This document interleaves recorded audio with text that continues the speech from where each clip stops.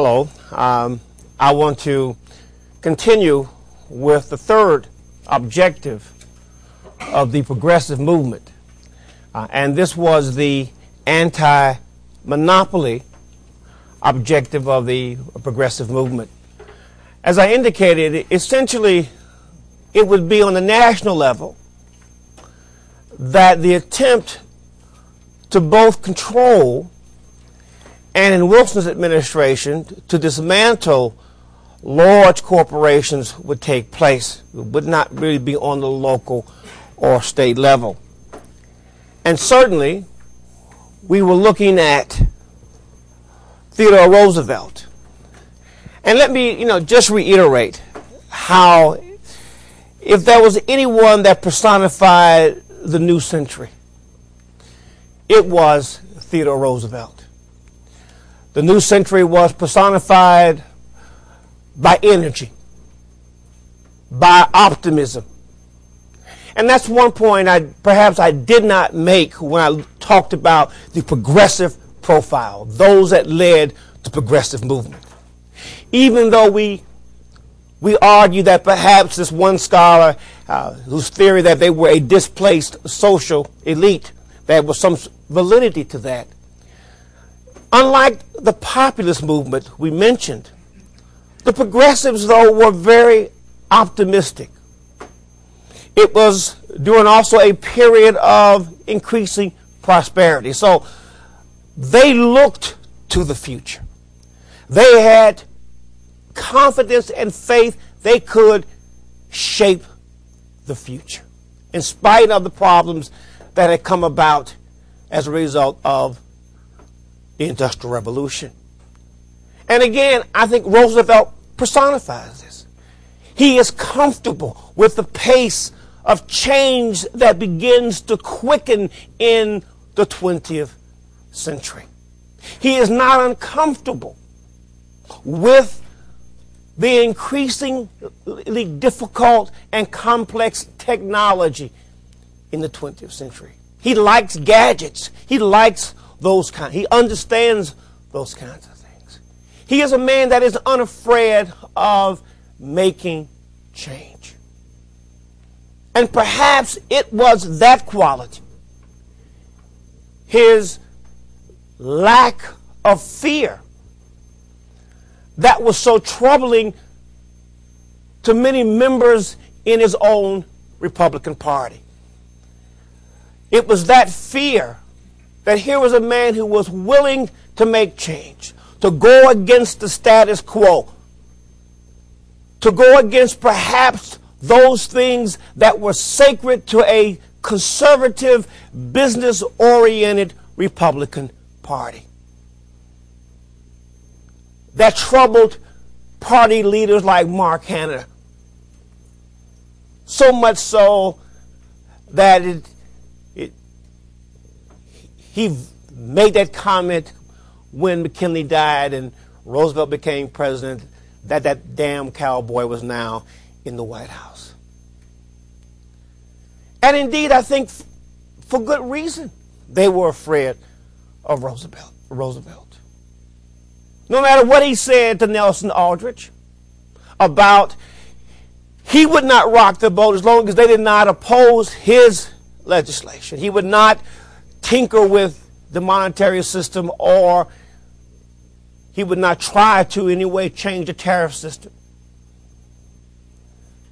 It didn't take long for the old guard or the business interests we talked about to realize that Roosevelt was not someone that they could count on to be in their camp to support big business unequivocally.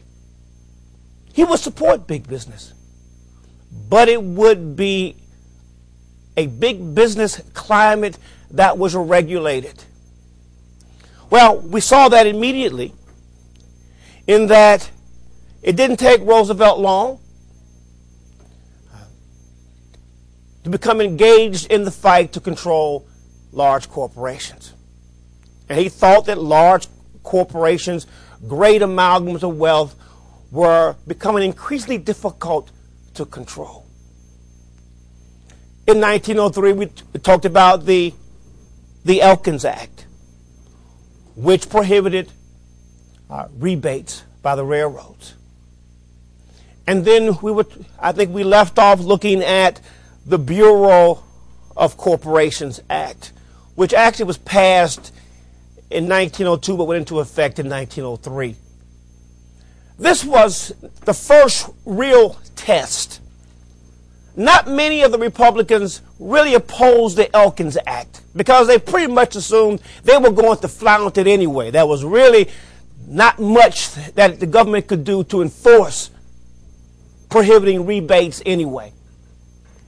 And indeed, by 1908, it was clear that the Elkins Act was an empty and hollow act, that railroads continued to give rebates. So they didn't really oppose that much. But when the Bureau of Corporations Act was proposed, John D. Rockefeller made it very clear to his friends that he did not want to see the Bureau of Corporations Act passed. He wanted it stopped. And he sent Roosevelt a message to let Roosevelt know that he was not at all happy about the bill, and he didn't want the bill passed, period. Roosevelt wanted the bill passed, and he made it very clear that if Rockefeller wanted to fight over the bill, he was willing to fight him for it. And indeed, Roosevelt was not opposed to going public. As Rockefeller began to have his friends indicate more and more they were not going to get the bill out of the House, Roosevelt went public and says, I don't understand why John D. Rockefeller is opposed to a bill that would only strengthen the Interstate Commerce Act, which did not have any police power. That all the act would do would be to simply expedite the investigations into antitrust abuses. That the bill would, one, it would allow the ICC to subpoena the records. What good is an investigation? How effective can it be if you can't get a look at the books of corporations that you are prosecuting? The Sherman Antitrust Act of 1890 really had been a hollow prize. The Interstate Commerce Commission really did not have any police power to investigate, to subpoena books. But even more, not just the books and the records, because they could get access to some, but they couldn't even make businessmen appear and testify before the Interstate Commerce Commission. They laughed at it. Yeah, well, we may come, on my lunch hour if I have the time. But now, under the Bureau of Corporations Act, they could compel, they could subpoena corporate officials and make them testify before the ICC. That was not a prospect that Rockefeller liked. And this was the first bill that he really had to fight for. And indeed, in the end, Roosevelt will prevail. And you will have the Bureau of Corporations passed. But Roosevelt did not stop with the Bureau of Corporations bill. So now you have the Elkins, you have the Bureau of Corporations bill.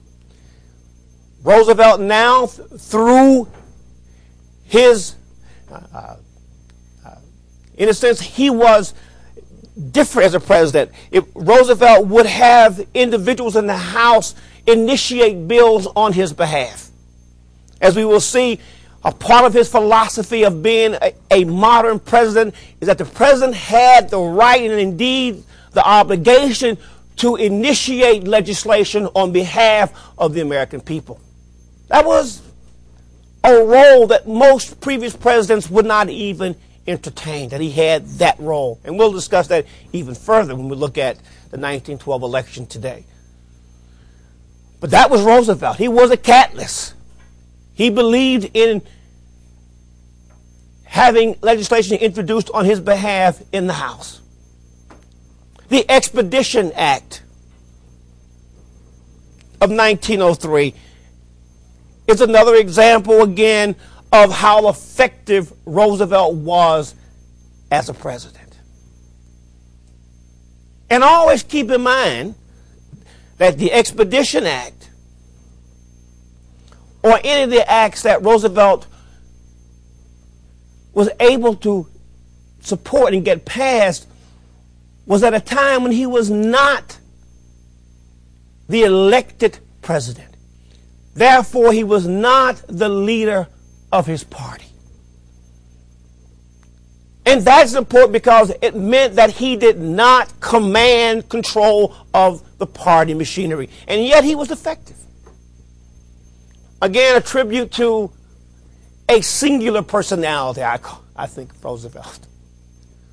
The Expedition Act, proposed and passed. It did two things that were, again, designed to make it easier for the Interstate Commerce Commission to prosecute, or the government itself to prosecute, under the Sherman Antitrust Act. One, it would appoint an assistant attorney general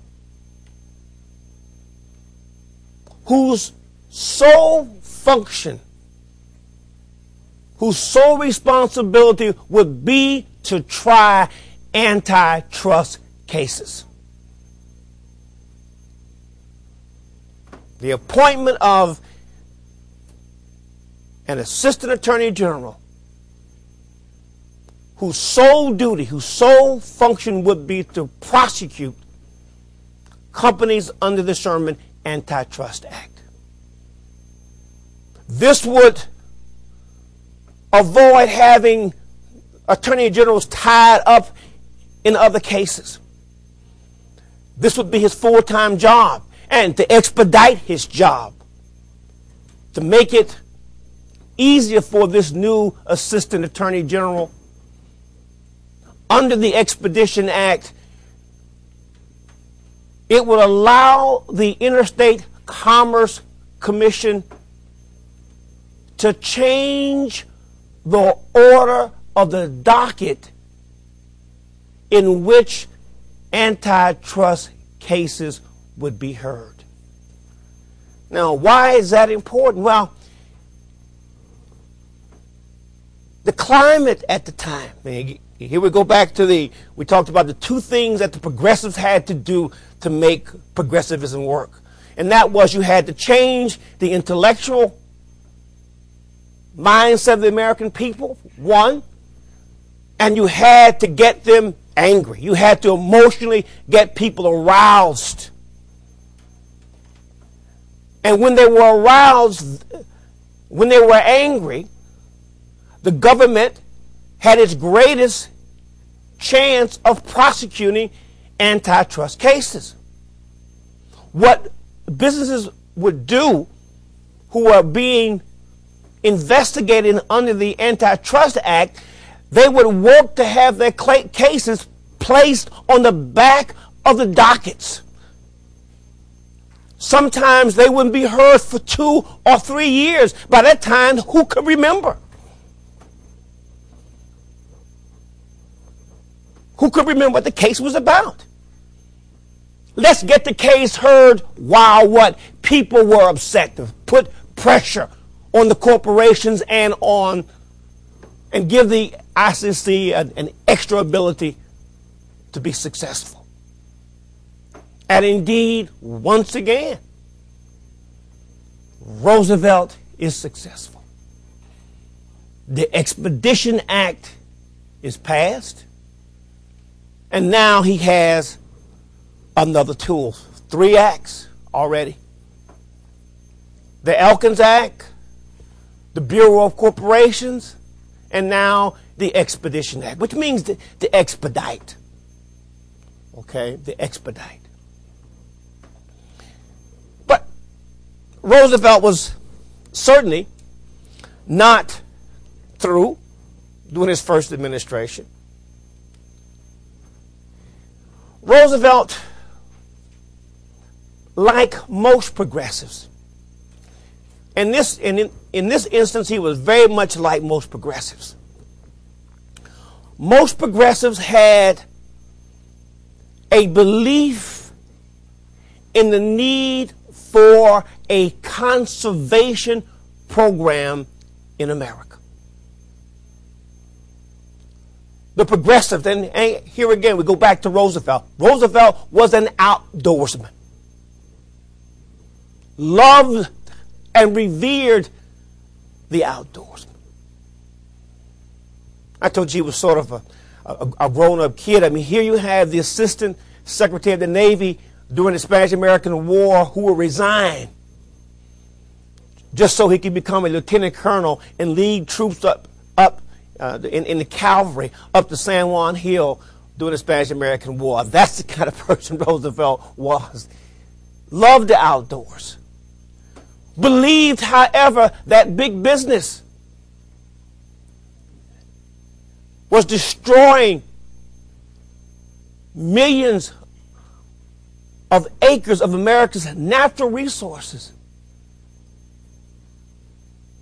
That unlike what many had argued, that America's resources, while America was certainly one of the most blessed countries in the world in terms of an abundance of natural resources. Again, I argue that much of the success of American history is rooted in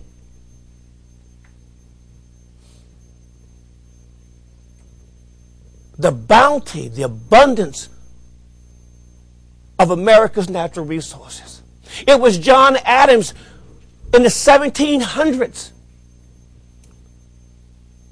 who said that never in the history of man had God so blessed the people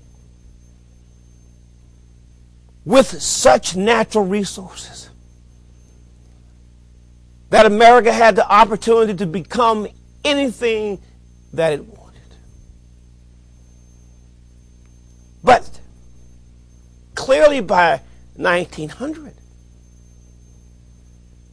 there was some concern that this notion that America's resources were unlimited was incorrect. And that if Americans did not begin to preserve their natural resources, they would not have a future. And so the progressives, again, against business interests, because, I mean, why would they be in conflict here? Well, business interests did not want to have conditions placed on how they developed land. It wasn't just the preservation of land that the progressives were after in Roosevelt. It was the efficient use of land. That so much of the land had been simply wasted in the pursuit of industrial growth. That businessmen and corporations would have to now find ways to be efficient as they used America's resources. So Roosevelt would do two things during his administration, actually during both terms,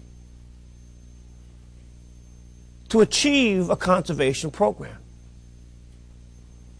The first real conservation program in American history at this point. One, he would in fact have the Newlands Reclamation Act passed. the Newlands Reclamation Act. This would allow the president to take a portion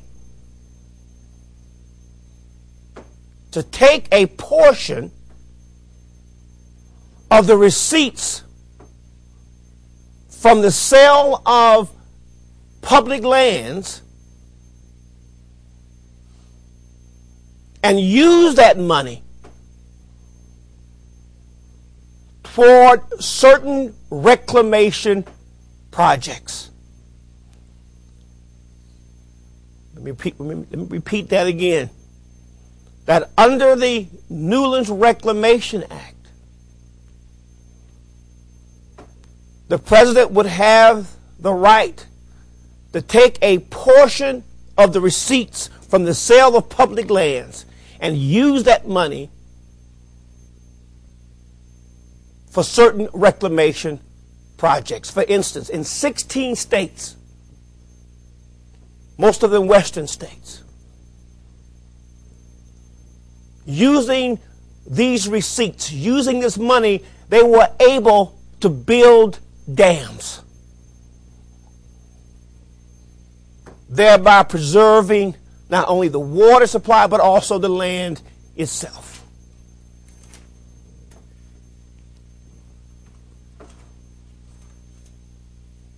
But he wasn't simply satisfied with the Reclamation Act. That was not enough for Roosevelt. Roosevelt was the first president to challenge and in fact oppose the renewal of a lease of public land to a private corporation. In 1903, the renewal for the use of a place called Muscle Shoals, Alabama. Muscle Shoals project, Roosevelt opposed it and in fact blocked the renewal of this lease to make a statement about how this company had used and wasted the land through inefficiency. Yes? Can you repeat that again? Okay, sure, absolutely. That Roosevelt was the first president to oppose the renewal of a lease of public land to a private developer. And in this case, it was a place called Muscle Shoals, S-H-O-A-L-S, Alabama, in 1903. He was the first president to have the courage to say, look, this company has wasted, has been inefficient. And we're not going to do that anymore. Companies have to be land responsible. Of course, the companies didn't like Roosevelt for this, particularly Western. The Western states really had a problem with Roosevelt because, as I started to mention a moment ago, he not only used the Newlands Reclamation Act to preserve America's natural resources, but he used the executive proclamation, his power as a president, to take more than 150 million acres of public land out of use to private corporations and placed it under the National Reserve to protect it. 150 million acres of public land.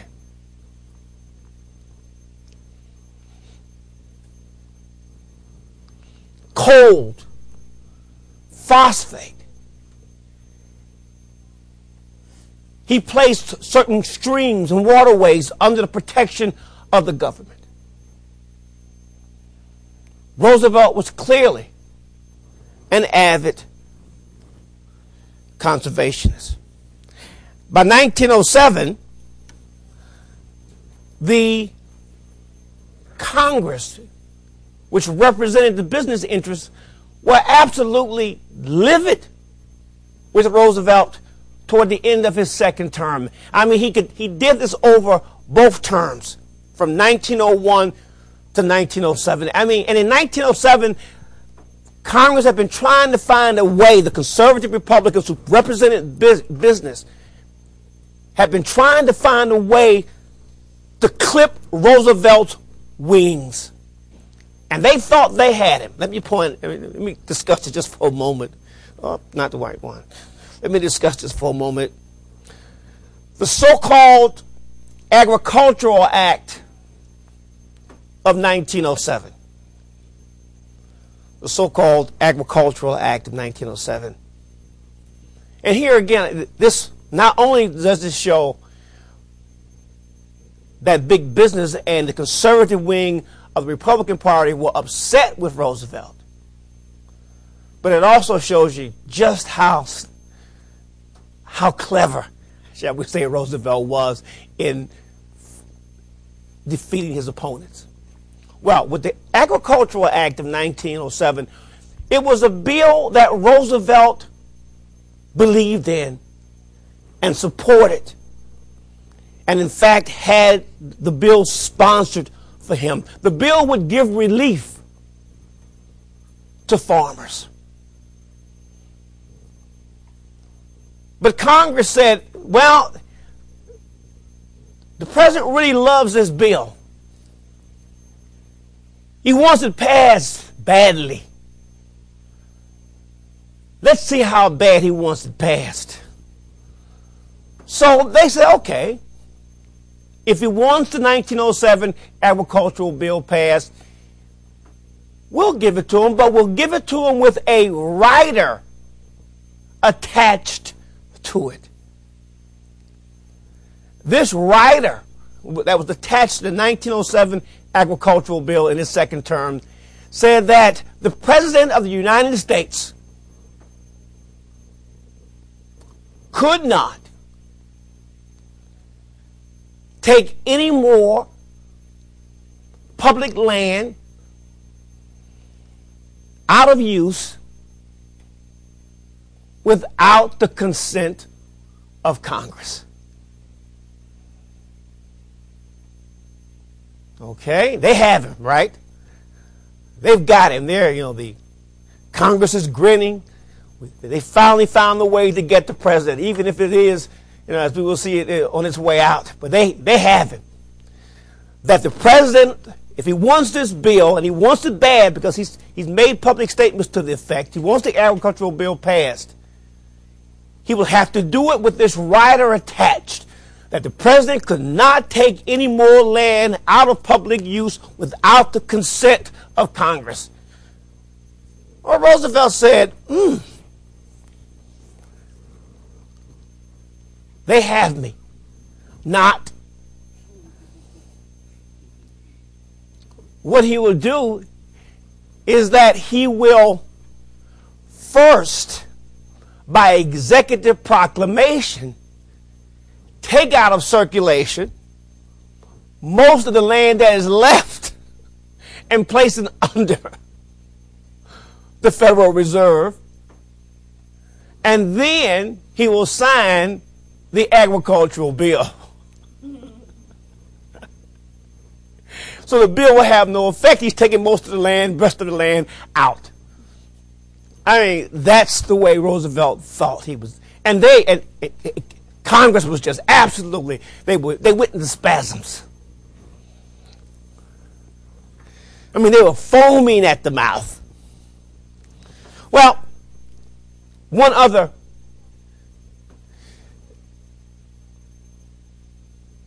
not an act, actually, one other, I guess, example of Roosevelt's effectiveness in terms of challenging big business. Now, I use the word challenging as opposed to defeating and controlling big business. Roosevelt challenged big business, but in the end, as he would admit to himself, he had not tamed big business by 1907. We'll talk about that in a moment. But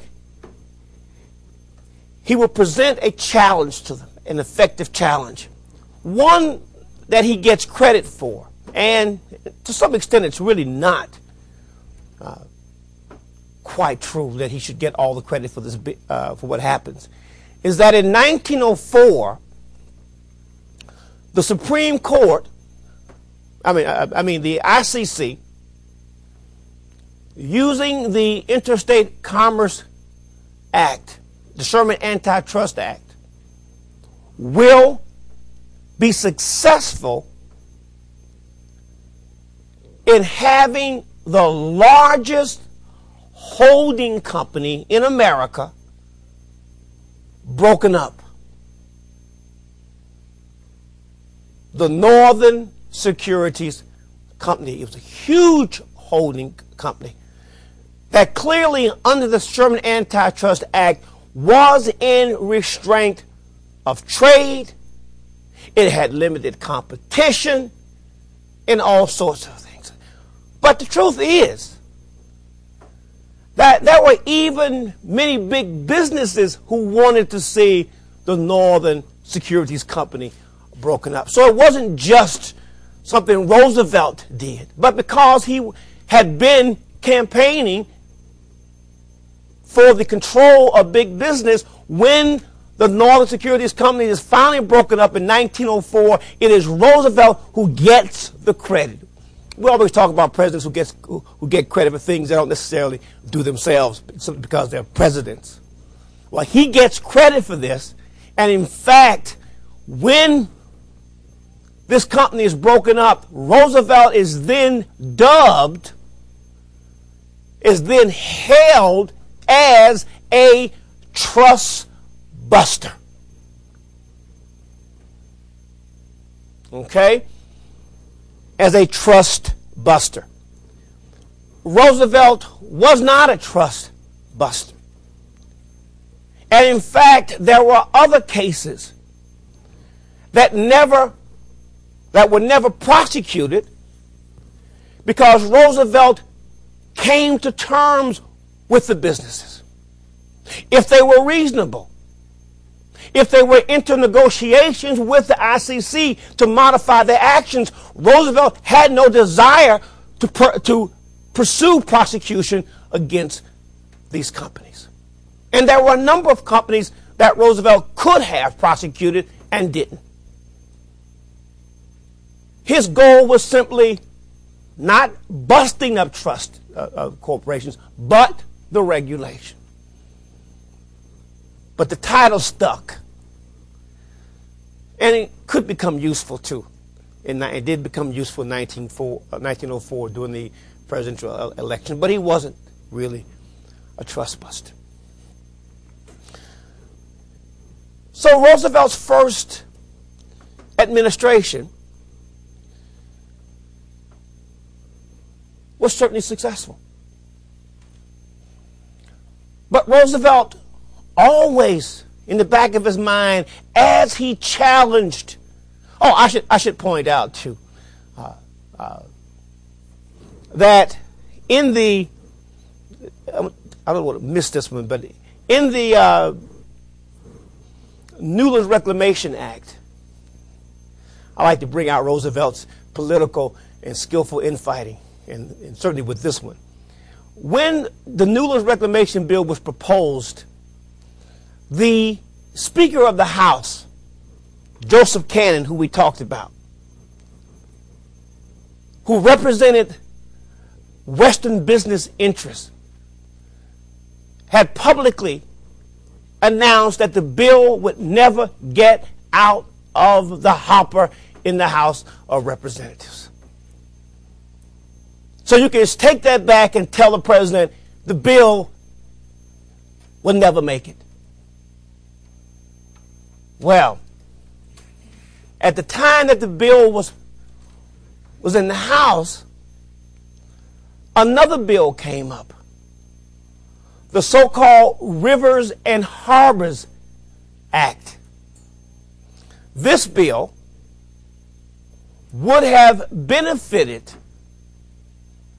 no one more than the state of Illinois. And guess who represented Illinois? Joe Cannon.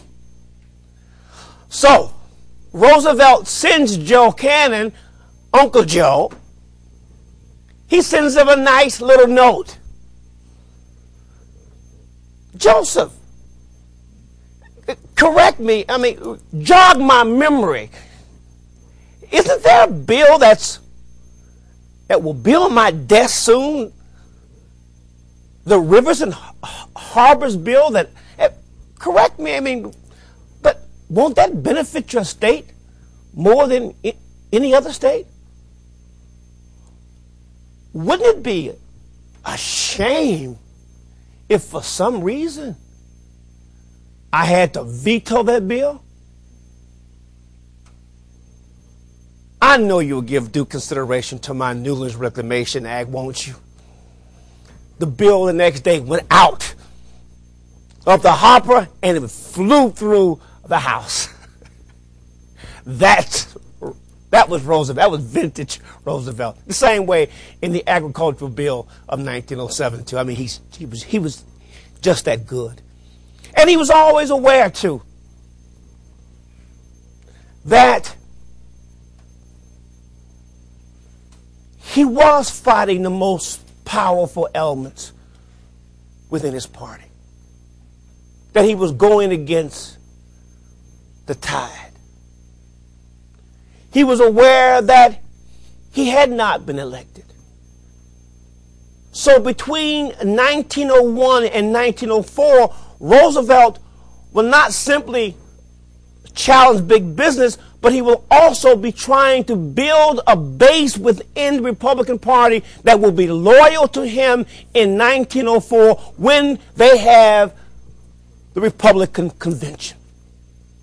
He has to find a way to change the base of the Republican Party so that they will vote for him, so they will nominate him for president in 1904. And certainly there were people like Mark Hanna, business interests, who made it clear that when 1904 comes, Roosevelt will never get the Republican nomination. Forget it. So Roosevelt began to try to, and so he did this in several ways. One, and the most important, was that he began to reappoint and appoint people who were loyal to whom? To him. Federal patronage he used. Even in the South, Roosevelt began to appoint Southerners to positions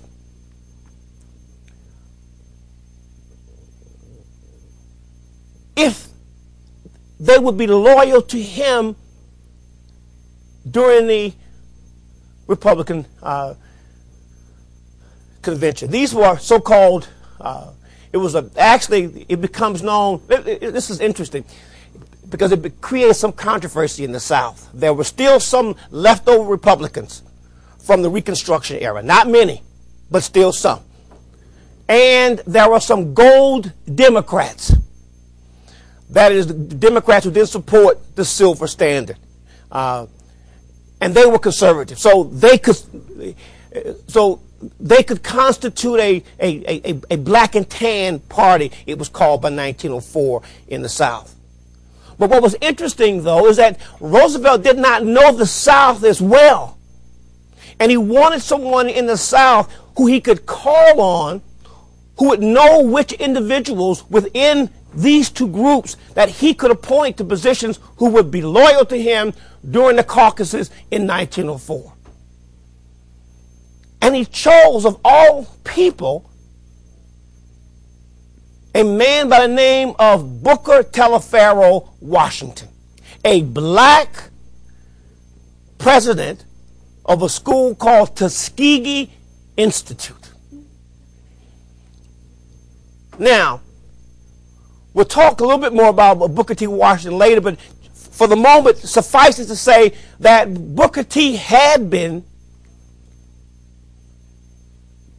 tapped as the black leader for African Americans by the white business structure in America. That Booker T. Washington was a creation, in fact, of the white power structure in the South.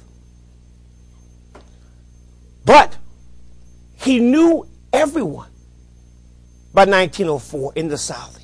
He was respected by Southern whites because of his philosophy of accommodation, of acceptance of segregation, social segregation. But he knew Southerners, he knew Andrew Carnegie, he knew the Rockefellers, he knew everyone. So in 1901, this early, Roosevelt invited Booker T. Washington to the White House for dinner. Strictly business, but for dinner. Now, for dinner and to discuss this idea of political patronage. But when word got out, first in the New York Times and other newspapers, that Booker T. Washington had had dinner with the president, many Southerners were absolutely livid. Southern white women flooded the White House with telegrams telling the president, Mr. President, I can't even talk. Mr. President,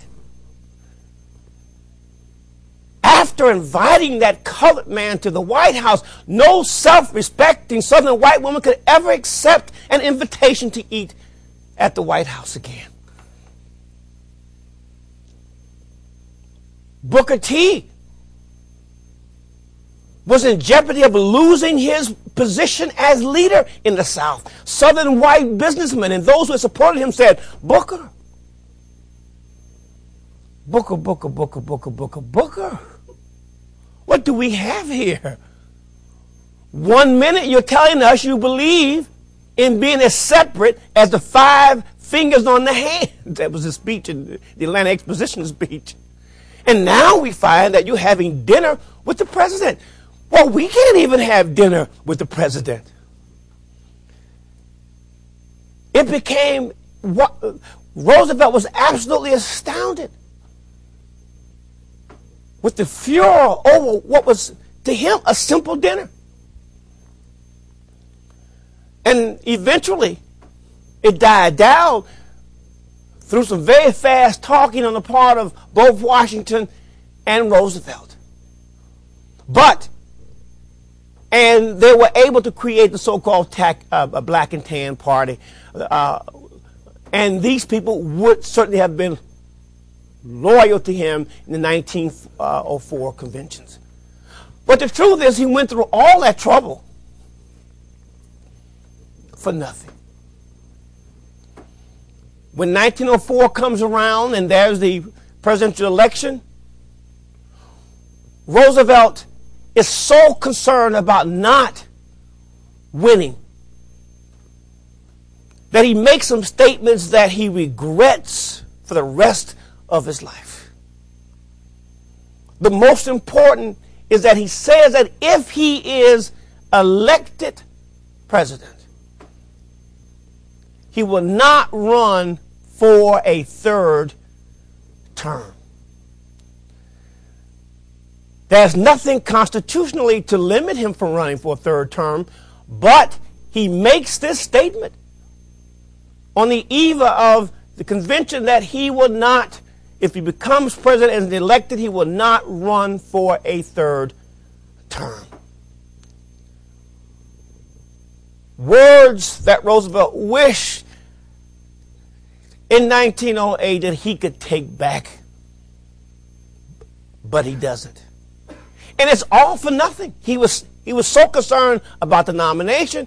When the convention convenes, Mark Hanna does Roosevelt the ultimate favor. He was so nice that he died on the eve of the convention. And Roosevelt walks in and gets the nomination now with no opposition from Mark Hanna and his people.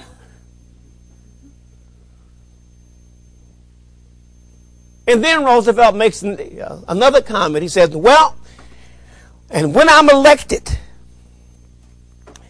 and I come back into the presidency in my own right, then watch out for me. Well, the president is elected. Now, there's some, we can't say that he was technically re-elected president. Because the first time, well, he was not elected president in 1900. He was elected vice president. So in truth, this is the first time that he is what? Elected president. So when people, there's this debate about whether Kennedy and Teddy was the youngest, it depends. I mean, if you include his first administration when he comes into office, he is the youngest, but he is not elected president until 1904. He is elected vice president, and he assumes the presidency as a result of the assassination of McKinley. But he has aged some years. He was just about ready to turn 43, but now it's 1908. But he wins the election, and he gives a stirring inaugural address. Almost 2/3 of the inaugural address deals with social welfare. What he is going to do.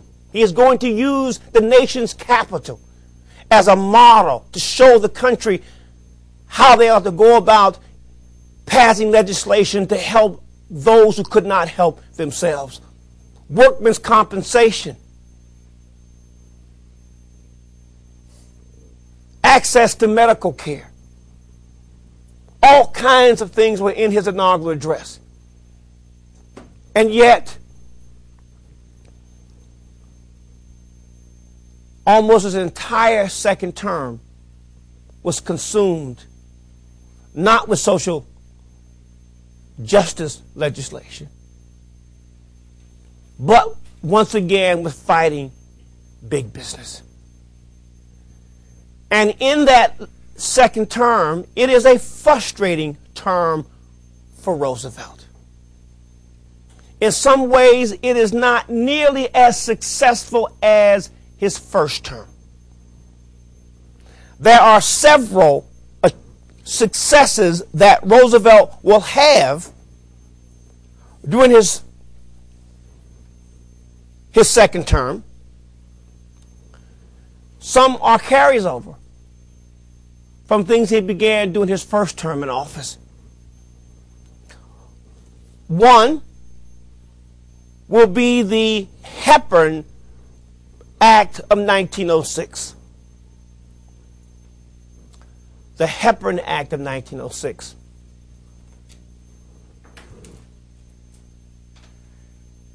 When Roosevelt returns to the White House, there are some scholars who argue that he is depressed. He is literally depressed about what he calls the enormous power of big business. By the time he begins his second term, most of the acts that he had passed during his first term were basically had been ineffective. Corporations, he began to tell his friends, seemed to be, they were so big, they had become so powerful, they had no sovereign who could exercise power over them. He began to campaign against certain practices of corporations, particularly, for instance, even political campaigns. He was one of the first presidents to actually campaign for campaign reform. For instance,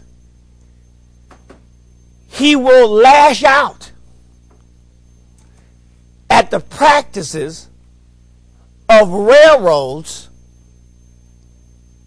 who will give free and unlimited travel, first-class travel, on first-class Pullman berths, to politicians. Well, obviously,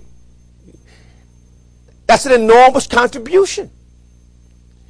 If a congressman who supports the railroads of big business, if they can travel on the trains for free anywhere they want to go in first-class service, that amounts to a considerable amount of money. He wanted to limit the amount of money that people could actually contribute to political campaigns. This was Roosevelt. This is not the year 2000. This is 1906.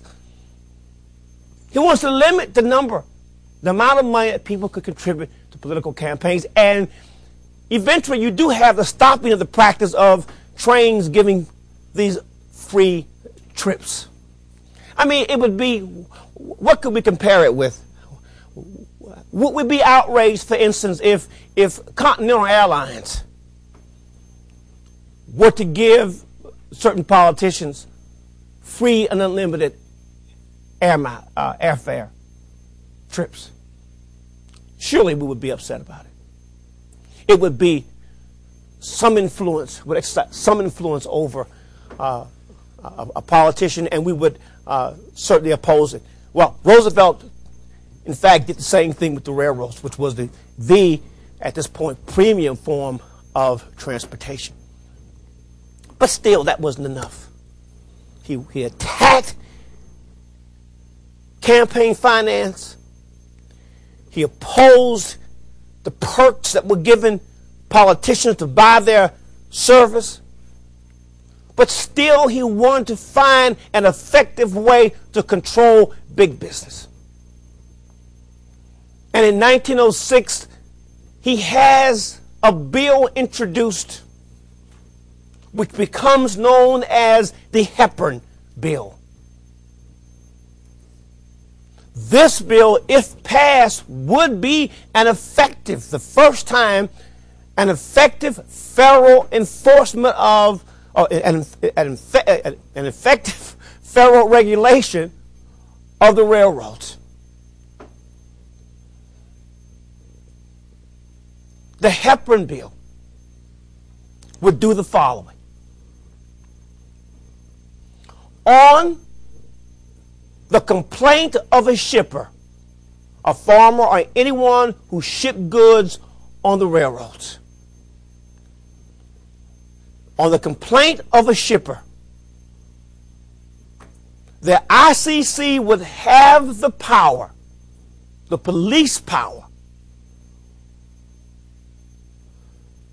to review existing railroad rates. So what I'm saying here is that if a shipper said that they were being charged too much, that they were the victims of what? Of rate discrimination, they could file a complaint with the ICC. The ICC could then review those rates. And if, in fact, the ICC determined that these rates constituted rate discrimination or that they were too high, the ICC could then set aside those rates.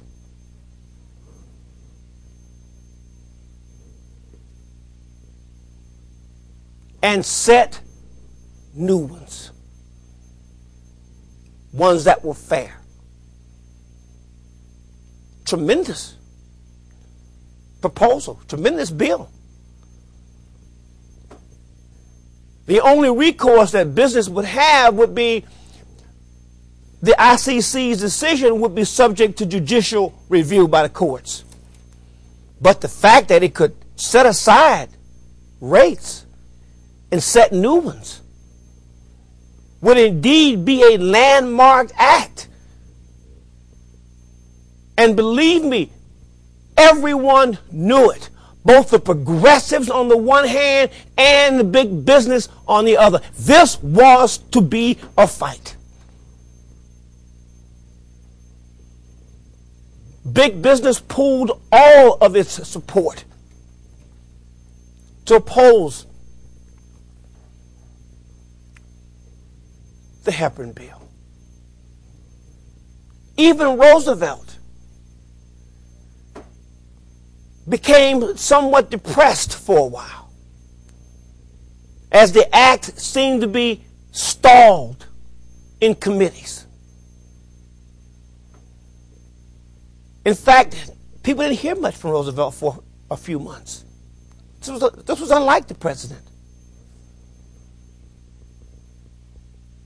The Republicans who were big business advocates even made disparaging comments about Roosevelt. They said, well, the Russians who had just had the 1905 the first step of that revolution, one of the Republicans said, well, you know, if the Russians want to know where they could throw a bomb, we can suggest the place, and they would point to the White House. They didn't like Roosevelt. I mean, at this point, this is bitter. And then Roosevelt decided to come out fighting.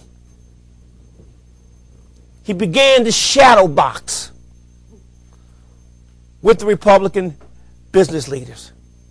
He now proposed to do several things, or at least to take a look at them, things that he had promised Nelson Aldrich that he would not do. And essentially, I don't think he was going to do it. I think it was a bluff, but it was a bluff that they were. Here's a man you didn't bluff. Now, you didn't call Roosevelt on any bluffs. We'll look at in a moment the United Mine Workers strike of 1902 that I wanted to talk about separately as a retrospective to how this man did unprecedented things during his first 2 terms. But you didn't call Roosevelt's bluff. And Roosevelt began to make speeches. He said, you know, maybe the time has come that we ought to review tariff rates.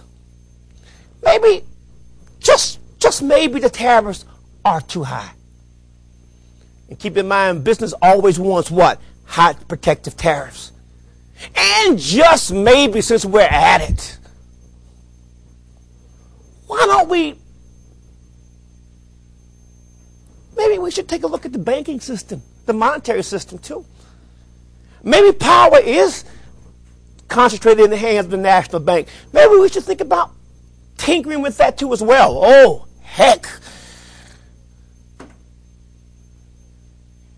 Big business, they were aghast. He was a Republican, violating or suggested he might violate their 2 sacred commandments almost overnight. Because he had, by 1906, Roosevelt had a reputation of following through on what he said. They dropped opposition to the Hepburn Bill, and it passed. And it passed. Remarkable. In terms of politics, it was remarkable. It was a landmark act.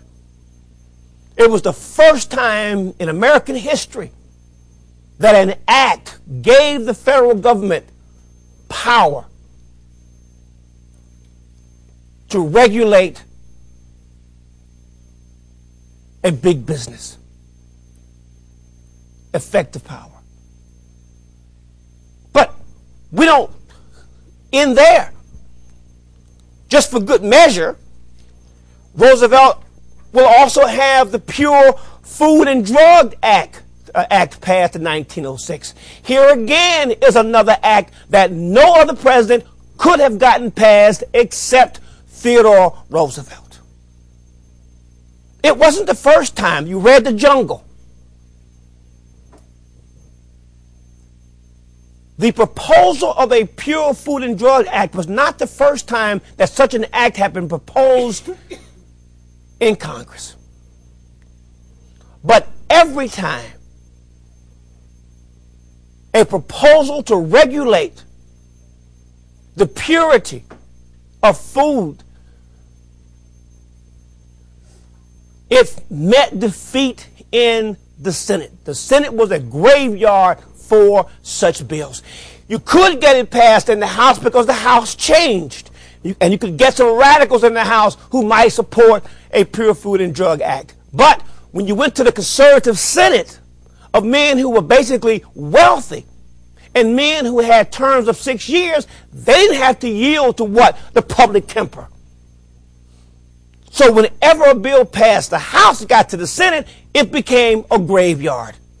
Well, that was before Roosevelt became president. Anecdotal rumor has it that Roosevelt, as I indicated, was reading The Jungle and got so upset that he said, I am going to pass something that will regulate the food and drug industry. And he does. The bill goes through the House, it passes, and it goes to the Senate, and there it is stalled. But Roosevelt would now employ a different tactic.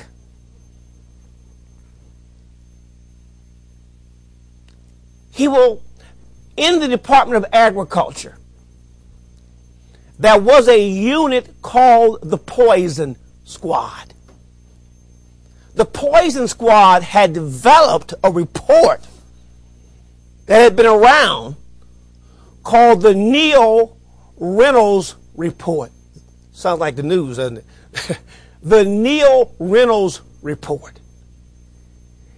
It was a graphic, just as graphic as The Jungle, report of how meat was adulterated, how people were sold rancid, spoiled, rotten meat with maggots, kickbacks. It was a really gross report. So Roosevelt decided that if the Senate wanted to hold up his bill, he would begin to release excerpts from the Neil Reynolds report. The longer they refused to pass this bill, the worst segments of the report he would release. He used the public outcry, and he threatened to release some really bad excerpts from the report. He said, oh, it gets better than this. And once again, what happens? The Senate folds the pressure. And Roosevelt gets the Pure Food and Drug Act passed. And one other, since we're on the subject of an effective president, because in a minute we're going to go to somebody who was not an effective president. We'll spend about 15, 20 minutes on him. I still like him, though, but not like Theodore. I want to talk about the strike of 1902 in terms of Roosevelt's overall ability. I mean, we've talked about how skillful he was. Well, in 1902, in early 1902, the United Mine Workers working in the anthracite coal mines in Ohio and Pennsylvania, and small parts of Virginia, decided they had had enough. They had been asking for wage increases, better working conditions, and some reasonable work hours. But the mining operators and the owners of the mines were probably one of the most difficult owners to deal with. It so happens, too, that 80% of the mines were owned by the railroads. The railroads owned a lot of different things, too, as well, besides just the railroads. Well, we've talked about how in the past most unions really did not fare well. But in 1902, the United Mine Workers had a very capable leader in the person of John Mitchell. John Mitchell knew how to exploit the press. He knew how to get the press to support the United Mine Workers. Oh, not at first. At first, when the strike began in in May,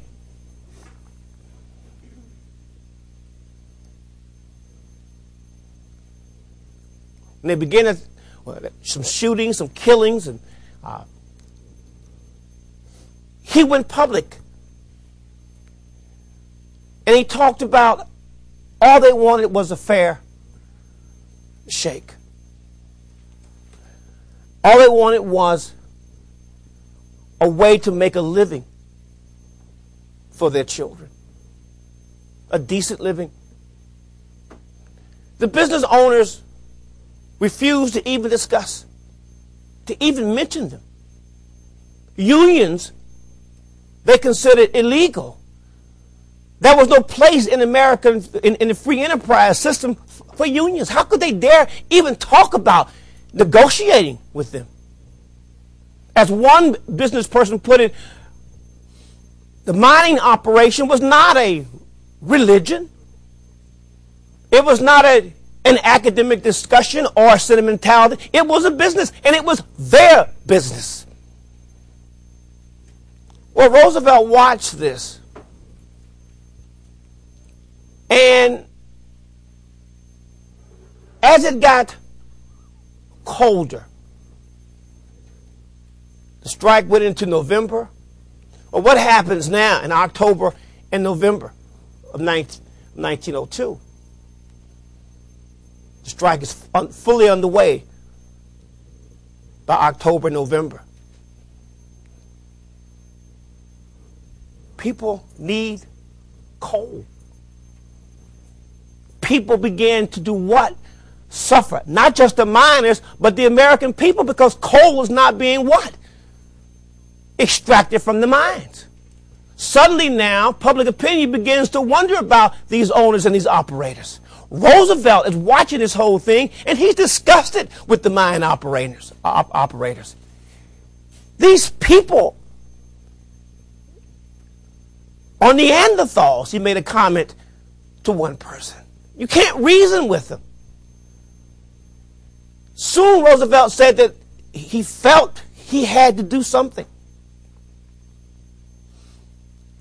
So he proposed a commission that he would invite the owners of the mines and the union with John Mitchell to come in just to the White House and just sit down and talk. He said, I fully understand. I have no authority to do this. But for the sake of the country, I'll try it. Well, John Mitchell, almost the same moment, said, we agree. We'll be happy to show up at the White House and discuss this. The mine operators said, the president must be crazy. He wants us to meet with a group of bandits and negotiate with outlaws. They were not going to meet with anybody. And Roosevelt became furious at their recalcitrance. Roosevelt eventually got sick of it, and he called in his cabinet. He said, what I'm going to tell you today, I'm telling you now, so you can sign off. I won't be upset, because what I'm going to do is unprecedented. I've decided that as it gets colder and colder, the American people will face some severe hardships. So I am going to send in, if we cannot reach an agreement, if we cannot have a commission to talk about this problem, then I am going to send in federal troops to dispossess the mine owners and have the government run the mines. Big business said, oh, wait, that's impossible. He would never do that. He has no constitutional authority to do that. Nowhere in the Constitution does it give the president the right in a labor dispute to dispossess of private property